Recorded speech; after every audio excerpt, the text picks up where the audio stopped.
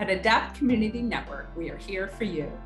ADAPT believes that individuals with intellectual and developmental disabilities and the families that advocate for them deserve support. Project Connect is your information and referral resource offering assistance and support to accessing services at ADAPT Community Network, from rehabilitation programs, healthcare services, and school-age programs to housing assistance and more. Our experts also provide information and referral services to agencies and organizations outside of ADAPT that serve individuals with intellectual and developmental disabilities throughout the 5 boroughs. If you have questions, we have answers. Call us Monday through Friday at 877-827-2666 or email us at projectconnect@adaptcommunitynetwork.org and let us connect you with the services you need. Hello, and welcome to ADAPT Community Network's 2021 Virtual Family Connect Summit. We are so pleased that you can join us. This is Session B, Housing and You, and our session will begin shortly following this brief introduction. My name is Tracy Bakar, and I'm the Vice President of Family Support Services here at ADAPT Community Network. ADAPT is a nonprofit provider of services for children, teens, and adults with intellectual or developmental disabilities who live across the 5 boroughs of New York City. To learn more about our range of services, please call Project Connect, our information and referral line at 877-827-2666. During this session, you will get an introduction of the array of housing options and supports available for people with IDD in New York State. The session presenters are Linda Schellenberg, Melissa Wilcox, and Carol Lincoln. Ms. Schellenberg, LMSW, is currently the Director of Community Services at the Center for Family Support. She began working in the field in 1995 as a direct service professional. Ms. Schellenberg is a leader in the field in self-directed and individualized services. Ms. Wilcox is the OPWDD Rental Subsidy Director at ADAPT Community Network. She's been working at the agency for 5 years and has worked in the field for 23 years. Ms. Wilcox is also a certified navigator and housing ambassador. Ms. Lincoln, LMSW, is currently the Assistant Vice President of Managed Care at ADAPT Community Network, where she has worked for over 28 years. Ms. Lincoln is also an adjunct lecturer at Borough of Manhattan Community College. After the session, we encourage you to submit your questions by emailing them to projectconnect@adaptcommunitynetwork.org. We hope you enjoy the session. Hello, everyone, and thank you again for joining ADAPT Community Network's Summit. Today, our session's topic is Housing and You. This is an introduction to housing options available via OPWDD funding. Today, our presenters include Carol Lincoln, Assistant Vice President of Managed Care at ADAPT, Melissa Wilcox, the Housing Subsidy Director at ADAPT, and myself, Linda Schellenberg, the Director of Community Services at the Center for Family Support. Today, we're going to give a very basic introduction to the range of housing options available to individuals with intellectual and developmental disabilities. We'll be starting by covering agency-operated residential services, then going to agency-funded housing subsidy, and then ending with self-direction housing options. Because this is a big topic, we will be leaving you with resources for further information on the PowerPoint slide that will be shared. And now I'd like to introduce Carol Lincoln, who will be discussing agency-operated residential services. Carol? Hello, everybody. You may have been thinking about residential options for your family member and wondering what is out there that would meet their needs. One option is an OPWDD certified site, which is either overseen by OPWD or a voluntary provider agency. I should say that OPWD is the Office for Persons with Developmental Disabilities. In making this decision, many emotions and feelings will surface, and many conversations will take place between family members and professionals within your circle of support. There are no right or wrong answers. for your family. This is a personal decision, and there are many supports to assist you. Just remember, having a loved one moved out of the house is a move towards independence. The process starts with the CROW, a Certified Residential Opportunity Form. Your care manager will complete this form with your signature. This signature acknowledges that you approve of placement and allows OPWD to send out residential packets to provider agencies. The case manager will include current assessments, including life plan, medical, psychosocial, and psychological. The provider agency can only accept packages from the capacity managers at OPWD. OPWD checks to confirm that the individual is eligible for residential services and will apply a priority status based on need to be discussed shortly. OPWD sends packets to agencies based on vacancies. Agencies send this information to OPWD whenever a vacancy becomes available. But first, I want to discuss that you may have heard something called the CROW wait list. This is not a numerical list, but a list indicating eligibility and priority. You are not assigned a number. Placements are based on many factors, including compatibility with other people living in the residence, safety, and appropriate level of care. If your family member is on the current list, they are still eligible for placement. And like everything else, stay on top of your care managers. As I mentioned, the CROW team will ensure that the individual is eligible and you'll get an indication of need. Let's talk about what the categories of needs are now. First, let's talk about the category of need called emergency need. In this case, the person has no permanent place to live or is at risk of being homeless. The caregiver has an emergency situation and becomes incapacitated, such as a long-term illness or permanent injury. Or the individual is ready for discharge from a hospital, psychiatric hospital, a nursing home, incarceration, or is in the hospital ER. Substantial need means increased risk of homelessness, risk of a family member not being able to continue to care for the individual, or they may be transitioning out of a residential school or other such facility. Current needs, the individual family requests a residential placement, but they're not experiencing any of the issues in the above two categories. Remember, if you're in the current needs category, you're still eligible for placement. Let's talk about what the residential options are. The Intermediate Care Facility, or the ICF, is a long-term care facility with emphasis on medical needs and significant level of care required. It provides 24 hours with strong nursing components. A supervised IRA is a 24-hour supported and supervised residence. They might have a shared bedroom, it might be a single bedroom. Most of them, especially the newer ones that have been developed, are apartment-like settings. The supported IRA is less than 24-hour supervision. The individual must be pretty independent and be able to care for most of their needs. They will receive about 4 hours a day of supports for help with things like shopping, cooking, cleaning, and things along those natures. OPWD also offers something called family care. So family care uses certified private homes to provide residential services to individuals of all ages who have an intellectual and developmental disability, and they are not able to live independently in the community.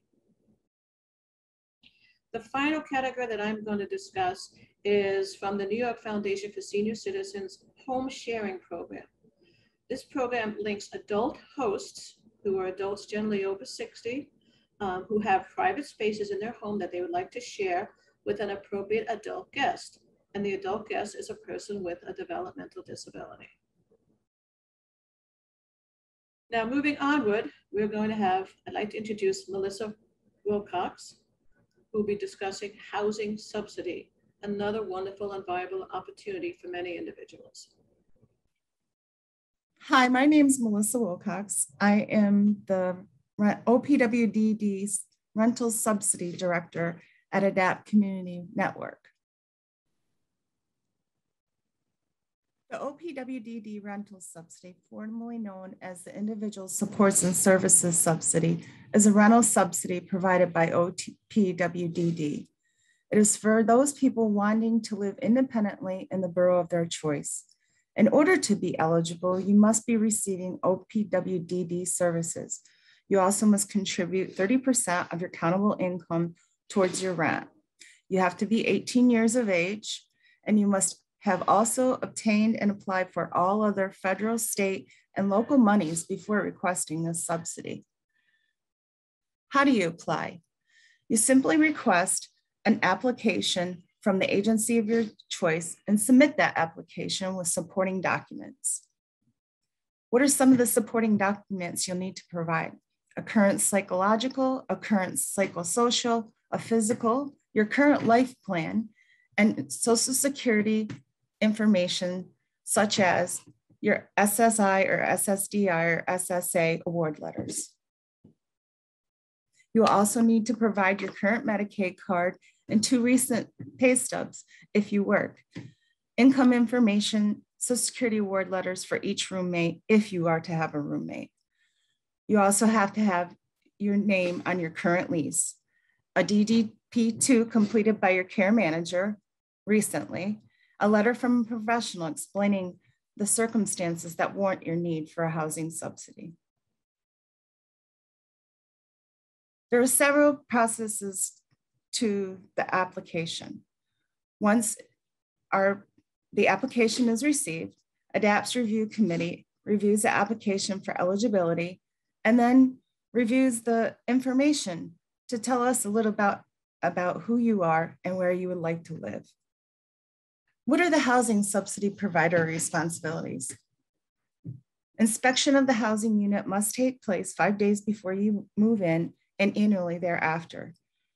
A review of the lease with the tenant is also the provider's responsibility. It's also their responsibility to secure a copy of the lease from the tenant. It is also the agency's responsibility to ensure rent checks are processed and delivered. Assist the team with setting up the new home and setting up the utilities and cable.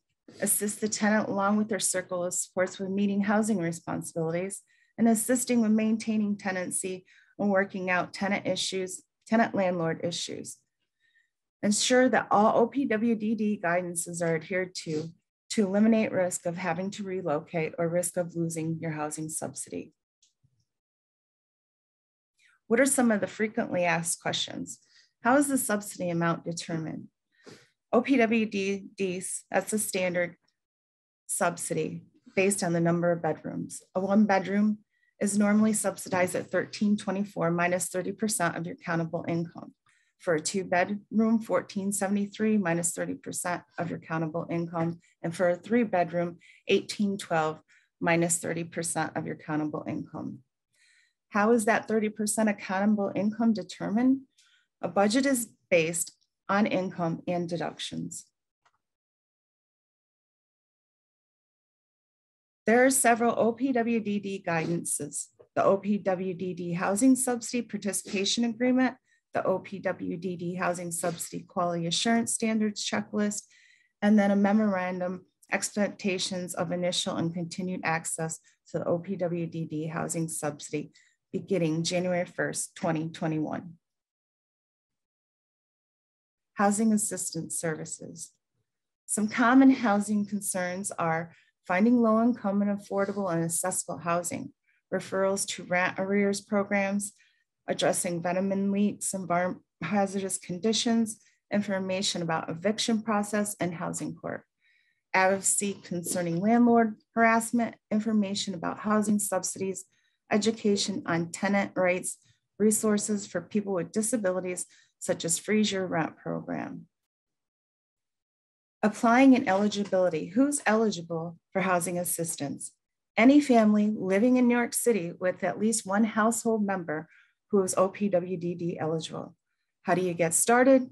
Simply complete an HAS application and submit it to the agency. A request to open the case is submitted to the Developmental Disabilities Regional Office by HAS. The DDRO sends approval to HAS and the housing advocate is then assigned to the case. Home mods and repairs. The Doorways to Independence program provides home modification services to people with developmental disabilities, the elderly, and the medically fragile. Funding is available to cover most of the modifications that will improve physical access and safety within the home. Homeowners, co-op owners, and renters may qualify for assistance. For general inquiries about any of these programs, please refer to our Project Connect number at 877-827-2666 or projectconnect@adaptcommunitynetwork.org. I'm here to talk to you today about housing options using self-direction. This is Oscar. Many of you might have seen Oscar at some of the ADAPT live fairs and conferences. He's been living in his own apartment since 2015. He has a very interesting life, and he is somebody who is using Live-In Caregiver, which I will talk about. He has two roommates, Louis, who's been a teacher, and Mia is somebody he knew from work. And they are companions to him, roommates. They spend time together. In addition, they provide some very essential support, such as being there in the event of an emergency and teaching him some life skills. So he is an example of somebody who has really is living independently and has his own life. Okay, so as Melissa mentioned, housing subsidy is the same in self-direction as it is in agency provided support. So a person that's choosing housing subsidy like Oscar is choosing to live independently, needs to have a lease and have clear tenancy rights. He contributes 30% towards the rent, and the payment standards, as Melissa mentioned, are based on the housing and community renewal. Okay, and in Oscar's case, he does have a housing subsidy because the amount of rent exceeded his ability to pay. So this allows him to be able to live independently.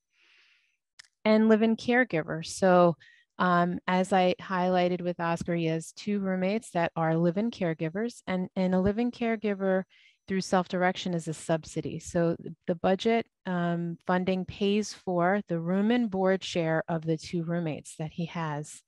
And in exchange for them living in Oscar's home, free room and board, they provide physical, social, emotional support to him.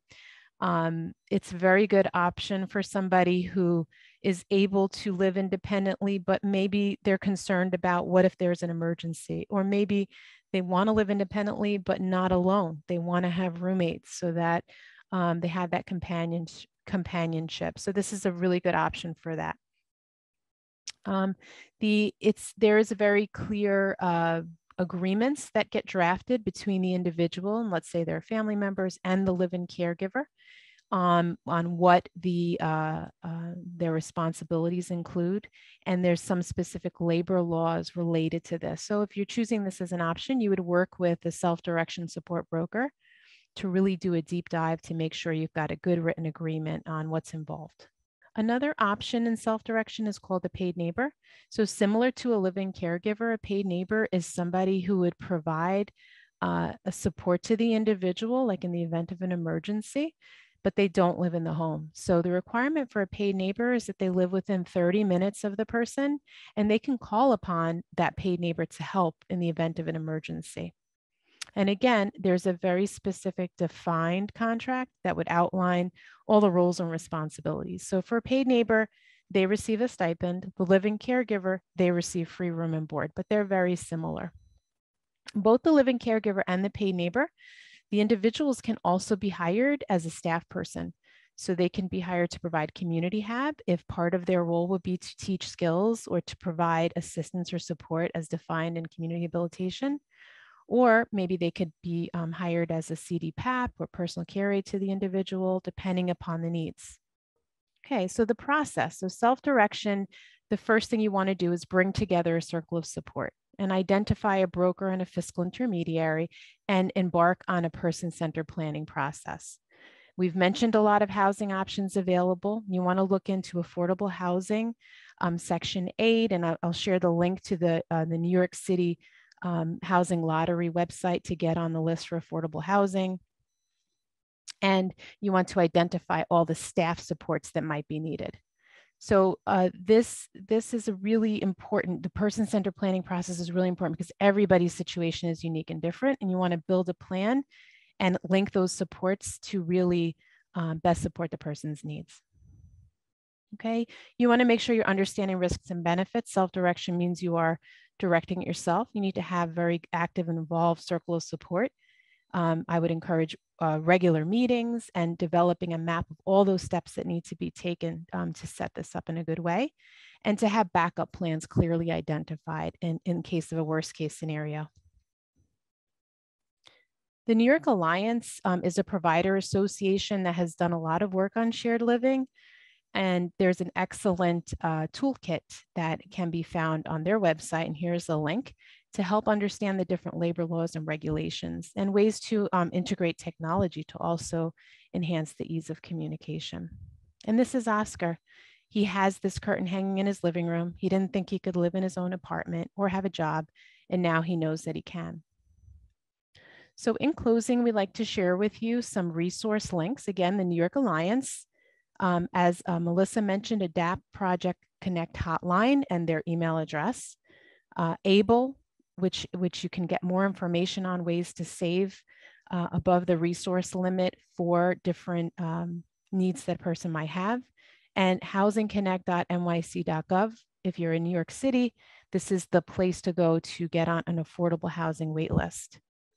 We'd like to thank you for attending this session. And again, this is just a very brief overview. We hope that this sparks some interest and that you work with your care manager to pursue those options that would be best for you. Take care and have a good day.